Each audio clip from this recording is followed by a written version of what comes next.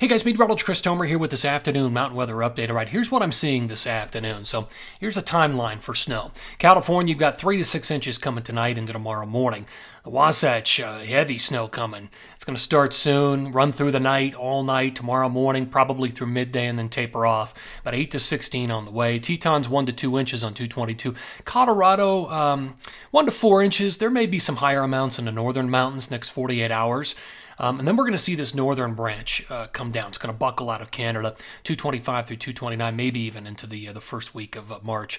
And that's going to bring a couple of different storm systems. It'll bring its own energy, merge with the southern branch, and we could have a west-northwest flow pattern set up across the Intermountain West, and that could mean pretty big totals, as you'll see. Northeast light snow, light to moderate snow, 223, although it may mix with some rain at lower elevations or the base areas on 223 at the major ski areas, and then maybe a more potent storm system 227 and 228. All right, let me show you what the water vapor satellite looks like this afternoon. So on this, again, your moisture is in your whites, your blues, and your greens. Oranges and reds are drier air aloft. All right, so here's what I'm looking at. There's our trough of low pressure moving into California. That's what's going to cross Utah and Colorado and refire the snow as that low moves through. Now behind it, there's another big trough of low pressure in the atmosphere coming out of the Gulf of Alaska.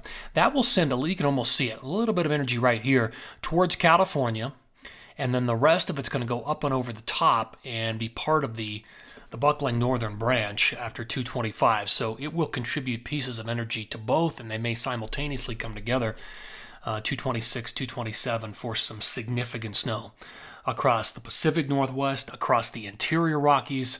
We're looking at, I'm just seeing big totals. Here's the forecast jet stream. By end of day today, you can see the storm system coming on shore in California, quickly moves into Utah, Colorado, 221 and 222. And then it's gone. And then we're in for a pretty quiet period. On 223 in the interior, it's going to be warm and dry. But here comes. So that big trough spat out this little area of low pressure. It's heading towards this trough, heading towards Colorado, heading towards California. On the northern branch, it's also sending energy. And watch what happens. Around 225, 226, the two come together. So the northern branch comes south, southern branch is there. They meet up. We're looking at a really nice preferred flow out of the west-northwest for the interior states, plus energy, plus storm precipitation. So there's a lot of little elements that'll come together for this. Let's run this out. So there's 227 in today. It's all about the northern branch into 229. It's reloading.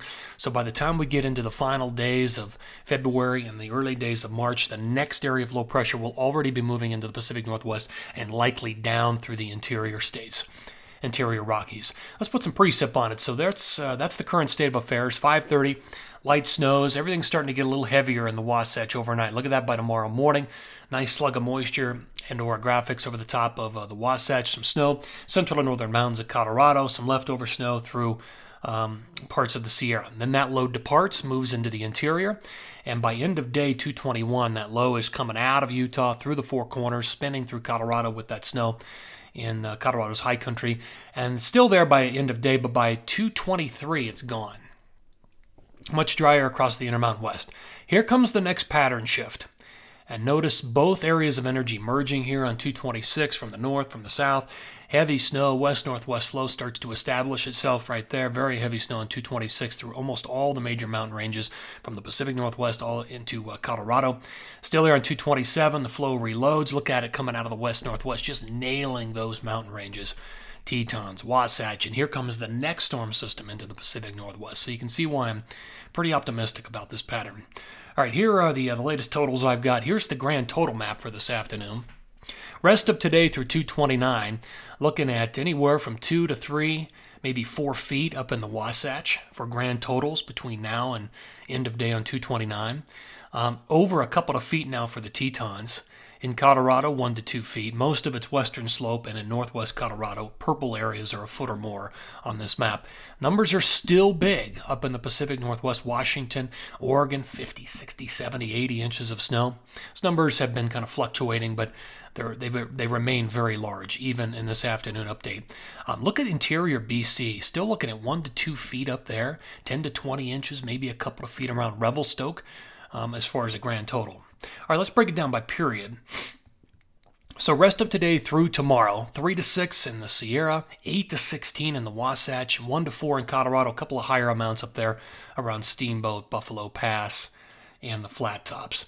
222 through 224, a tiny bit of leftover snow in Colorado, but generally this is a little quiet period here, 223 and 224.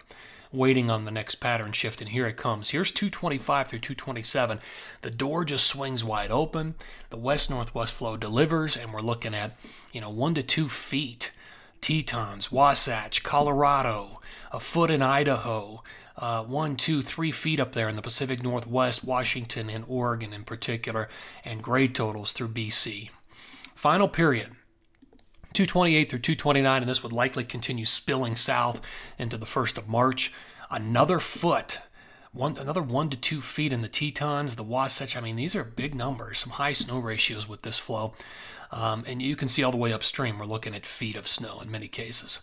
All right, one last stop up in the northeast. So some light to moderate snow again, maybe mixing with some rain at lower elevations on 223, but maybe a little more potent of a storm system around 227, maybe 228, somewhere in there. We'll have to watch. I'll have to watch the timing, but that's what I'm seeing right now as far as this afternoon update. We'll end on the grand total map again. These are the grand numbers all the way through the end of 229, and they are big in many, many locations, guys. All right, I'll keep things updated on this end. Thanks for tuning in here to this afternoon update, and take care.